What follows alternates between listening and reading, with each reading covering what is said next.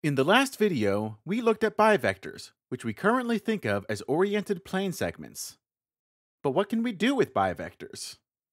In this video, we will explore some of the basic operations we can do on bivectors. This video is a part of From Zero to Geo, a series where we formulate geometric algebra, an incredibly powerful branch of mathematics, from the ground up. The first operations on bivectors that we will look at should be pretty simple. Remember that with vectors, we can find their magnitude and scale them. We can do the same things with bivectors. We can find their magnitude, which is just the area, and we can also scale them, which produces another bivector with the same orientation but a different area. Like with vectors, we can also scale bivectors by a negative number, which will change the magnitude of the bivector while also flipping its orientation. Note that I'm using the same notation for bivectors as I did for vectors. We write the magnitude of a bivector the same way that we write the absolute value, and we write scaling a bivector the same way as multiplication.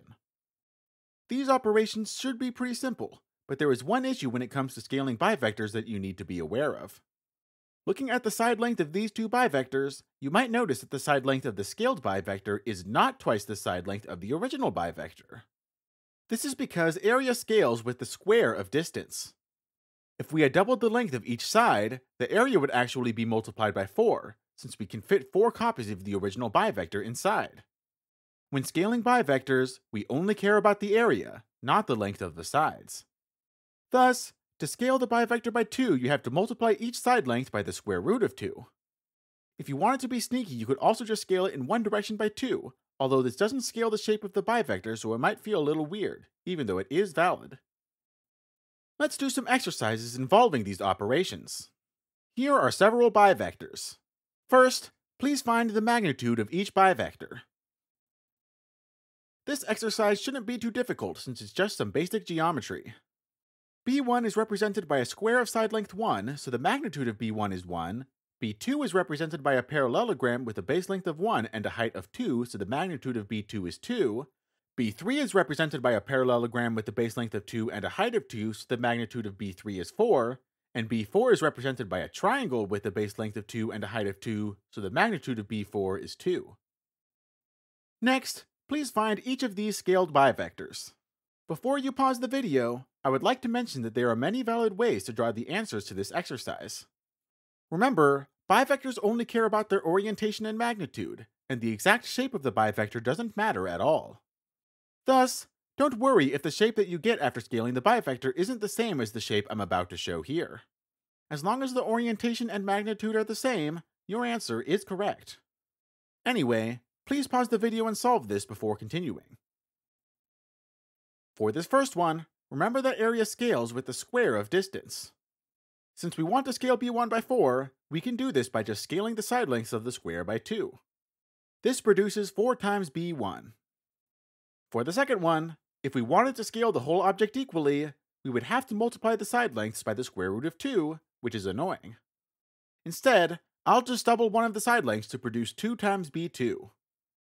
For the third one, we can do the inverse of what we did in the first one. To scale the whole bivector by 1/4, we can scale the side lengths by 1/2. This produces 1/4 times B3. For the final one, we need to cut the magnitude in half, but since we are scaling by a negative number, we also need to flip the orientation. To cut the magnitude in half, I'll just cut the height of the triangle in half. Then we just need to flip the orientation. This produces negative 1/2 times B4. The next bivector operation I want to look at is addition. Adding bivectors can actually get pretty complicated, but it's much simpler in 2 dimensions, so let's start there. If we have 2 bivectors with the same orientation, we can define addition to simply be adding the magnitudes, which can conveniently be done geometrically by just sticking the bivectors together. This process will work for any 2 bivectors that have the same orientation. But what about bivectors with opposite orientations? Well, it makes sense to me to subtract the magnitudes in this case, which can be done geometrically by putting one bivector over the other and then removing any spots that overlap. Using these rules, we can add any 2 bivectors in 2 dimensions. Before we move on, I want to point something out with bivector addition. Notice that when lining up 2 bivectors to add them, the adjacent sides are pointing in opposite directions. This happens when adding bivectors with opposite orientation too. Even though this isn't really what's going on, you can think of it as if the two sides are canceling each other. This observation will be important when looking at the addition of three-dimensional bivectors, so keep it in mind. Let's do an exercise. Here are several bivectors. Please find the following sums. Remember, the exact shape of your answers doesn't really matter. The important thing is that the magnitude and orientation of your answers are the same as the answers I'm showing here. Please pause the video and solve this before continuing. The first one should be pretty simple. They both have the same orientation, so we can just stick the two bivectors together to produce a counterclockwise bivector with a magnitude of 5. The next one is pretty similar, although it's easier in this case to stick the bivectors together vertically rather than horizontally, creating a counterclockwise bivector with a magnitude of 9.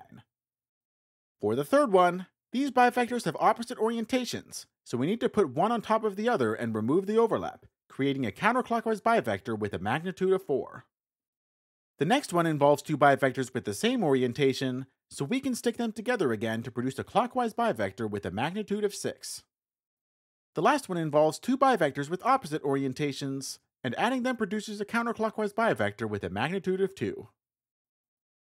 Now that we've looked at two-dimensional addition, let's look at three-dimensional addition.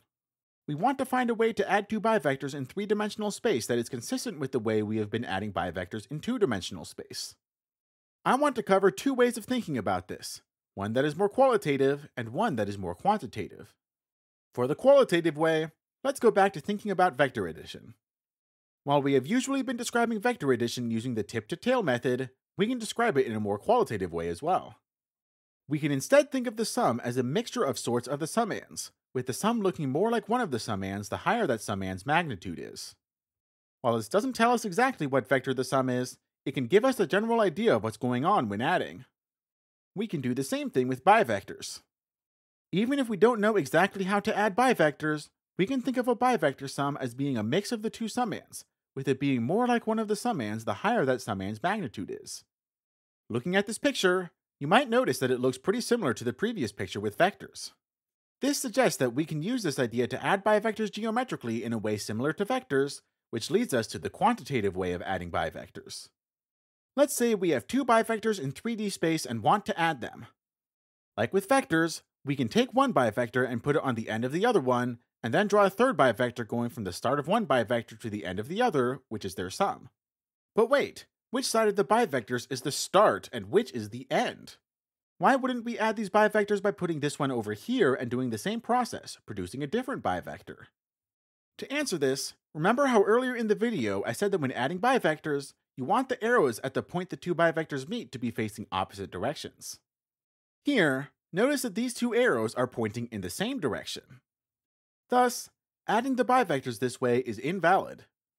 If we move the bivector over here, the two arrows are pointing in opposite directions, so it is valid to add the bivectors this way. Another question you may have is what the orientation of the sum will be. This isn't too hard to answer. We can just use the orientation of the arrows on the sides of the summands that are also in the sum. Now, you might be wondering, what about bivectors that don't have a side you can align like this? No matter how you shift these bivectors around, you can't line up a side to do the sum. However, remember that we can change the shape of a bivector as long as we don't change its magnitude or orientation. We can change the shape of this bivector to line up their edges, at which point we can do the sum. But how exactly do we do this process? Well, given two arbitrary bivectors, we can look at the planes they live in. Every pair of non-parallel planes in 3D space intersect in a line, so we can just align the bivectors to this line and add that way. You might notice that I said that every pair of non-parallel planes intersect in 3D space. What about higher dimensions? Well, adding bivectors in higher dimensional space gets more complicated, so I don't want to look at that quite yet. We'll look at that topic in a couple of videos. Now, there are a couple of pitfalls you have to avoid when adding bivectors like this. First, when lining up bivectors, you need to ensure that the sides you are aligning have the same length. If this is not the case, you need to change the shape of one of the bivectors to ensure that this is the case before you can add. The second pitfall is that you can only use this to add bivectors when you are representing them as parallelograms.